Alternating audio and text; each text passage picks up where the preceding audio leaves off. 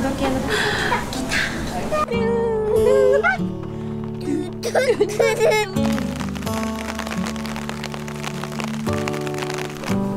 ゆうちゃんが起きた。起きた。これ可愛いよね、パンダの。動いてる。あ、すごいね。よいしょ。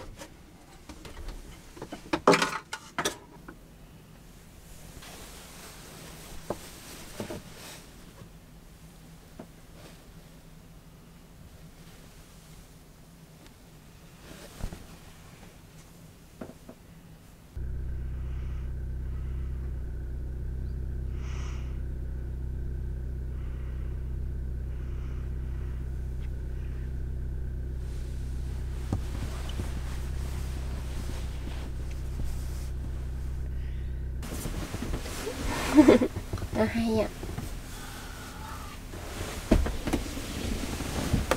よく寝てたね。昨日いっぱい遊んだもんね。今日朝さ、パン屋さん行かない？じゃあとりあえず好きなパン買っていいよ、好きなパン買っていいよ。じゃあチョコが入ってる。チョコが入ってるやつ買うの？ちょっとだけならいいよ。ね、さ、ちょっとそこにさ、椅子置くから。どいてくれる？ここに？うん、ゆうちゃんの椅子置くから。で、ここにいるの？チャイルドシートとチャイルドママシートどっちがいい？チャイルドママシート。じゃあチャイルドママシート。で、ママ、チェス。はい。じゃあどうぞ、チャイルドママシートです。ガッチャン。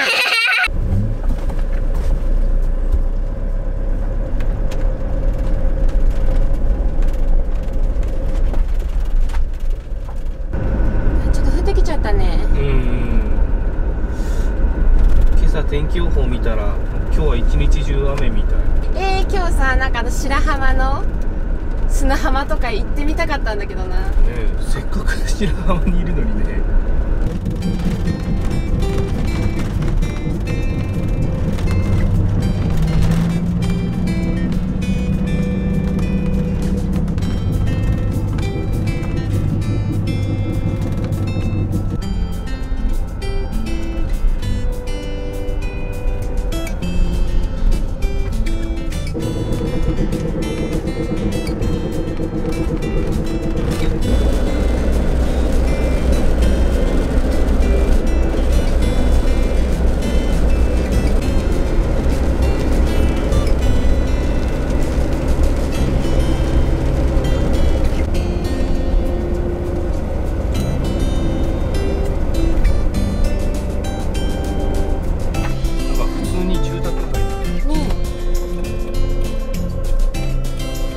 美味しいパン屋さんってなんか住宅街にあるよね。そう？そんなことない？そんなイメージもなかったな。この辺りじゃない？突き当たりのところぐらいかな。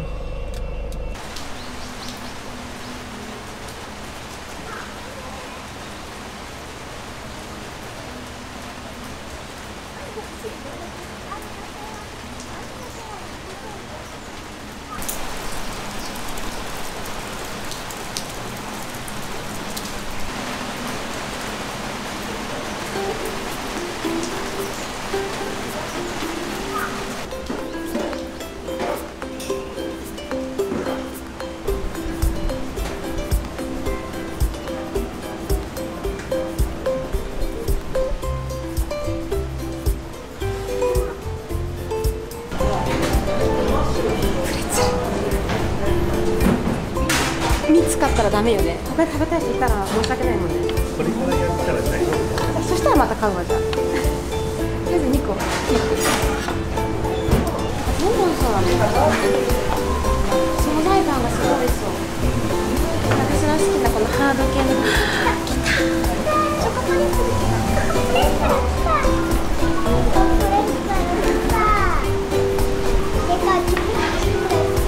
これしてみる？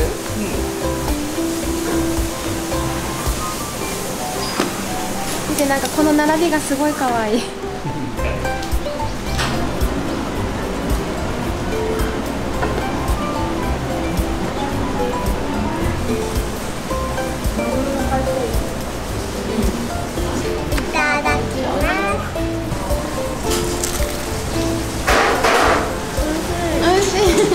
いい音したね。じゃあママも。缶やっててみてちゃんの。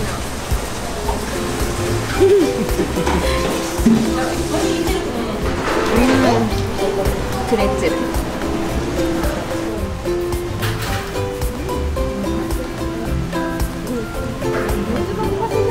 これはいいの？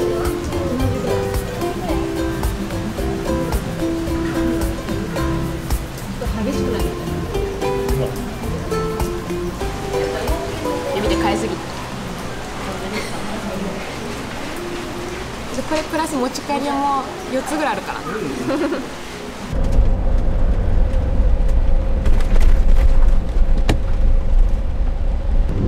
今からどこ行くの？とれとれ市場。とれとれ市場にうんちゃんさ買いたいものあるない？わかんない、見てみて。キウイとかさ、バナナとかさ、あるんじゃない？あ、果物買いたいの？果物が。うん。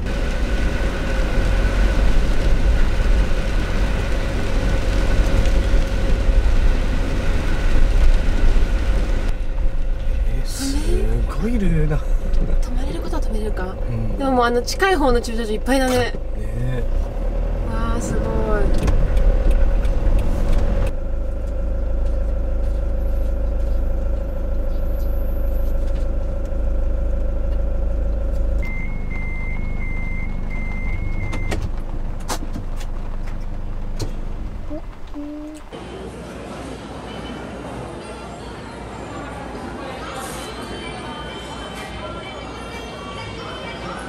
すごいね、伊勢エビ。これもう大人になってんだよ。この子食べる？食べない。こんなの見たことある？ない。すごいね。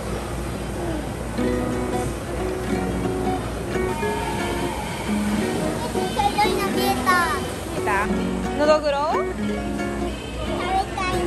でも車の中じゃ調理できないからな。どんな味するかな。食べてみる。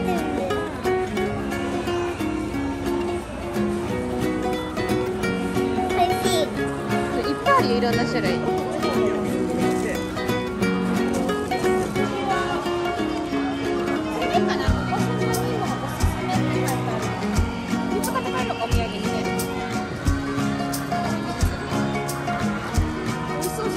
ね。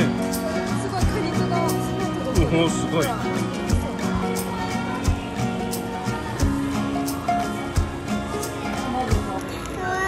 男の子いるから。どっち？女の子かい？じゃあ女の子一つ。わかりました。はい。食べたいの？焼きちくわ？焼き鳥食べる？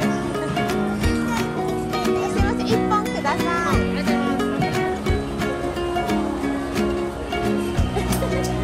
おいしい。ママも食べさせて。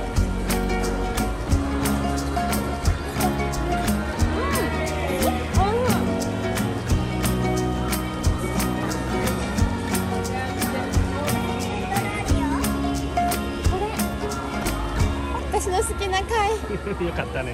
ホタテだけ食べてね。これとさ、なんか貝が食べたいから貝買わない。でもさ、天然の方が綺麗じゃない？すごい。そうだね。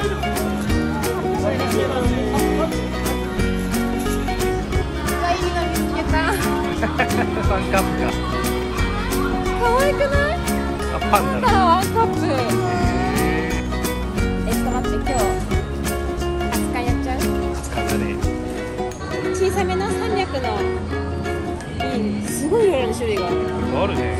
どれがいいか、私結構濁り好きだけど。うん。ババ抜き。いいね。それぞれ結構長居しちゃったね。ね、思ったより長くいっちゃった。ねえ。さてどうするか。ちょっと収まるかなと思ったけど全然だね。もうずっと降る感じだな。和歌山来たらさ、うん。和歌山のエーゲ海みたいな。うんうんうん。白い石のなんか綺麗な海の見えるところ。うん。そこ行きたかったんだけどこの雨の中見ても多分綺麗には見えないよね。雨でも見てみる。明日ってどうなるんかいね。晴れるんかいね。明日は晴れるかな。そしたらさ、今からお風呂入ってゆっくりね、うん。でその道の駅うん。行って休んでから朝そのエーゲ海を見る。うん。翌朝が晴れるんだったらさ、雨の後って綺麗じゃん。うん。そうする？そうしようか。うん。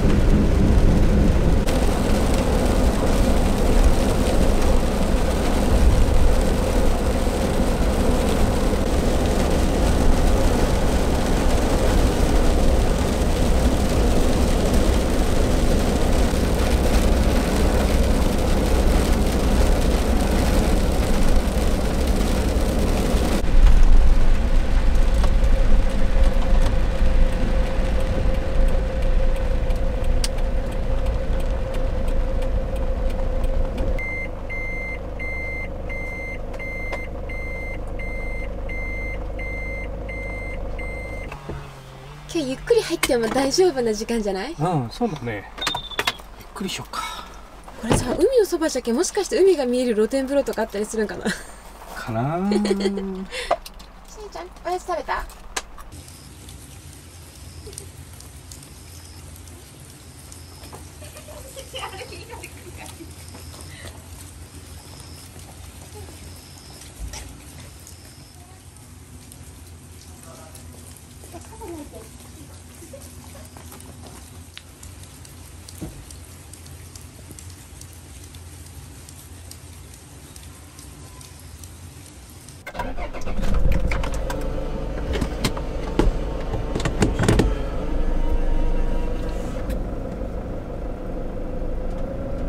暗くなるの早くなったよね。早くなっ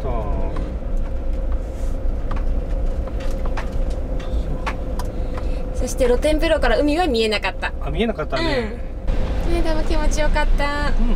うん。なんかさ、露天風呂がさ、屋根が半分しかないけ、うん、雨がさ、こう露天風呂に降っててさ、うんうん、なんかすごい良かったよ。なんか雨の中お風呂に入ってるって感じがして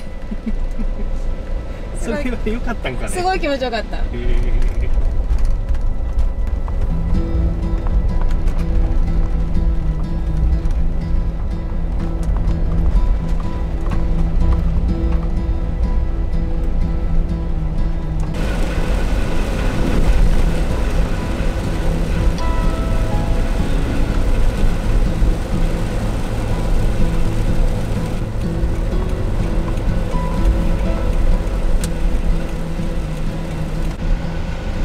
海にぼやっと見える岩が怖いな。大きい岩があるんだけどさ、うん、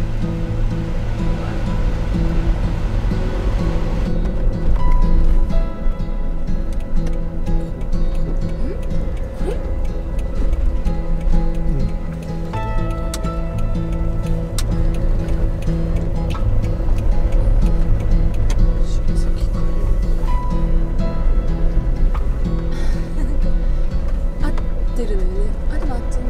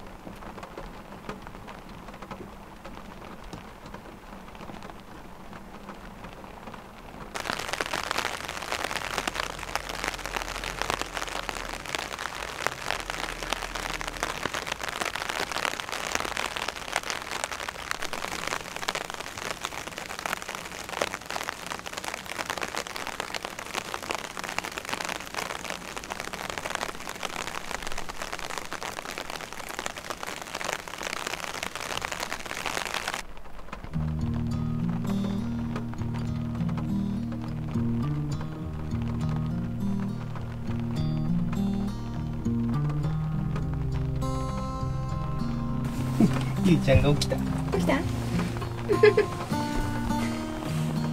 当そこ好きだね。お刺身。あ、そうよ。お刺身だからさ。前どこだったっけ？柳井か。ついにやっとこれが使える。甘露醤油。柳井で買ったお醤油。ああ、はいはいはい。ちょっとお手伝いして。箸は割り箸でいいか。せーの、いただきます。これ可愛いよね、パンダの。パンダのかまぼこか。そう、さすが。美味しい。よかった。さあ、今日はこれ、まずは濁り梅酒。はいはいはい、うまそうだよね、それ。面白いね、ババアの血っていう。ねえ。面白いね。ねえ、よし、これ飲もう。オレンジジュースっぽい。ね、色がね。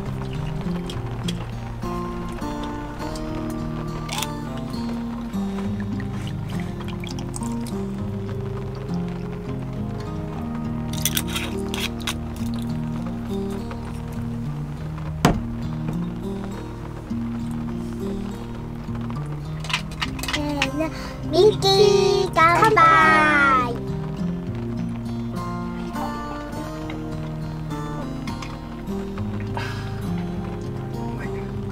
美味しい。飲みやすくて美味しい。しーちゃんさっきタイ食べた？私もタイ食べよう。甘いね。甘いね。サザエ。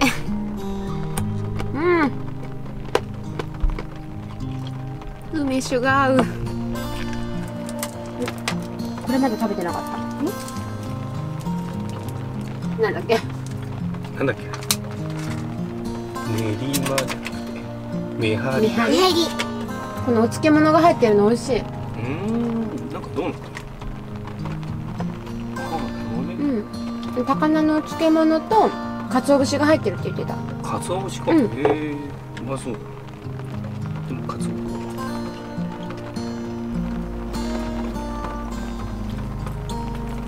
その魚大好きな。そっか、よかったよかった。うまいわ。うまく取れない。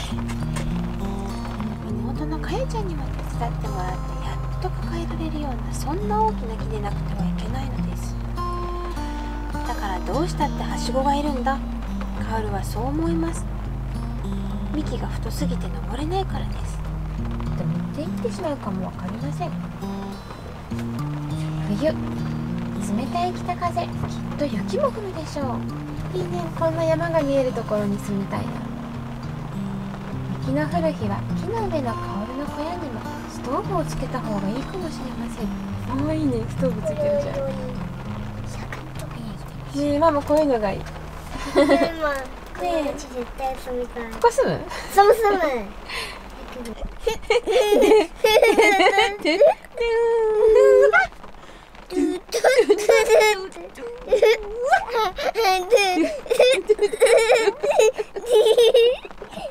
何その顔。せーの。何か。ダ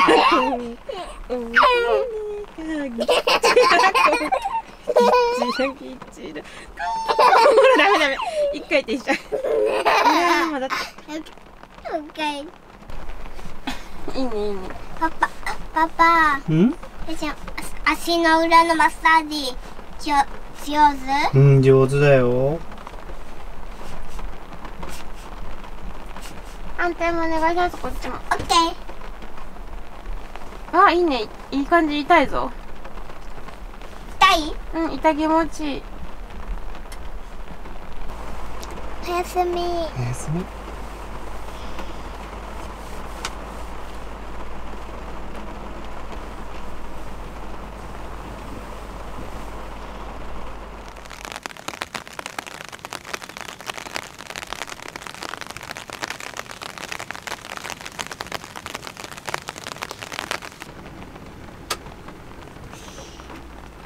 沸いた？沸いた。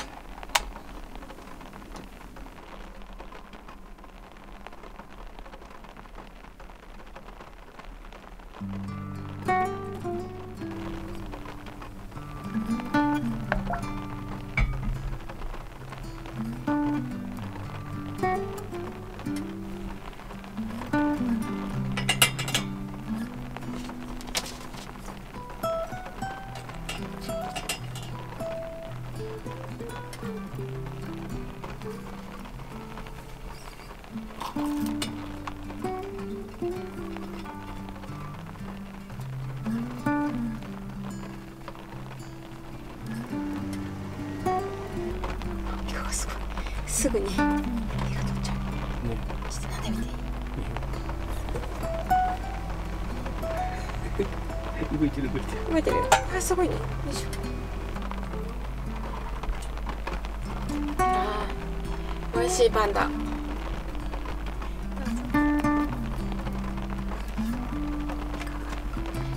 れって大体軽くでいいよね。もういいかな。あつつつ。うまいな。熱くてちぎれない。熱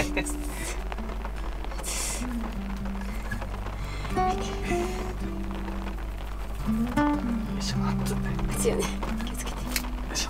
あ、いい感じ。これは一味マヨ醤油。ああ、絶対合うね。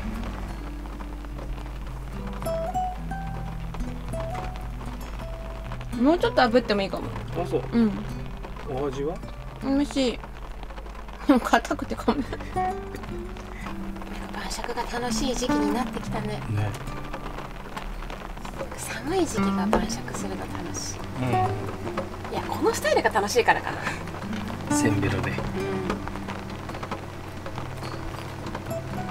ろいろ炙りたくなっちゃうよね。そうだね。特上梅干し。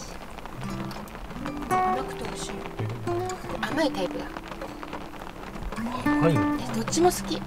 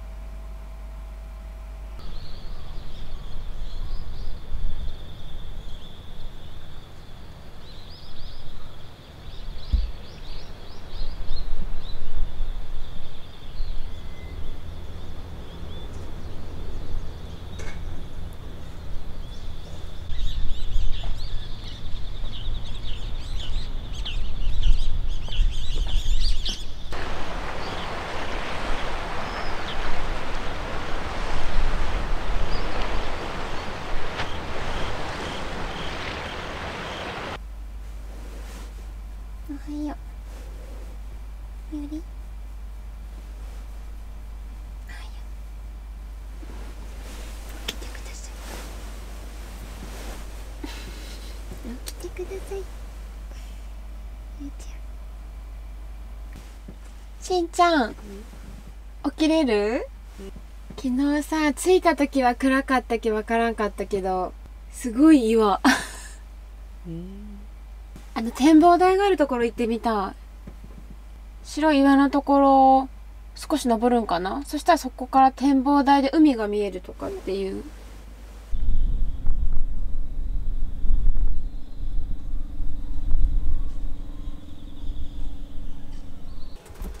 せーの、いただきます。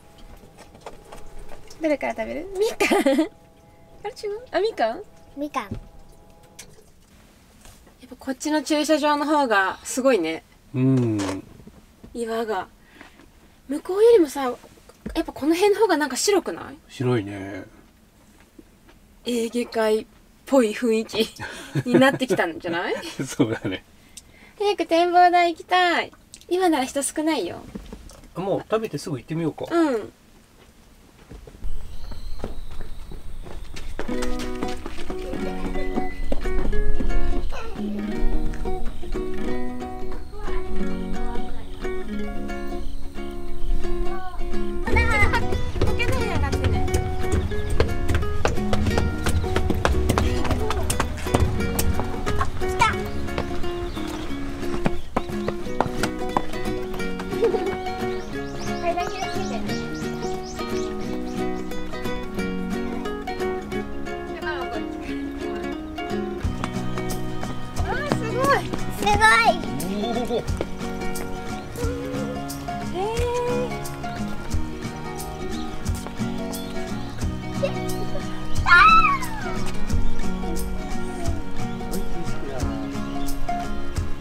すごいね。めっちゃエーゲ海の香りがする。香りがする。なんか天気が良かったら淡路島も見えるって。あっちの方に淡路島、あれじゃない？あそこうっすらと見えるじゃん。あれ淡路島なんじゃない？本当だ。うっうっすら見えるやつ。じゃああっちの方がオーストラリアとか。あ、ゆうりハワイが見える。どこ？そうごめん。見えればいいなって。あ、ブラジルが見える。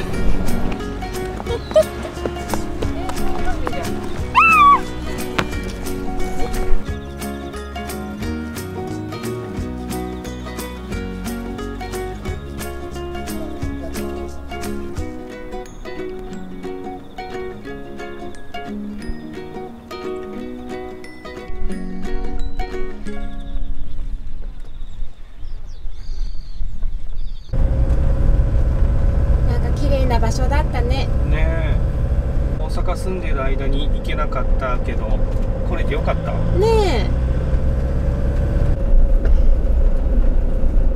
え。海が綺麗だね。ねえ、釣りしたいわ。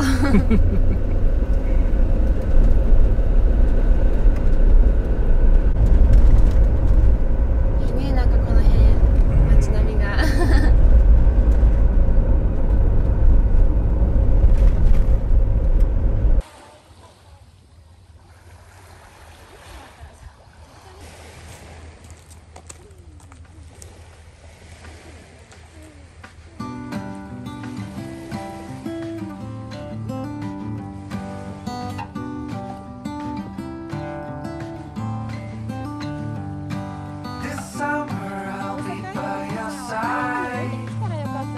ね。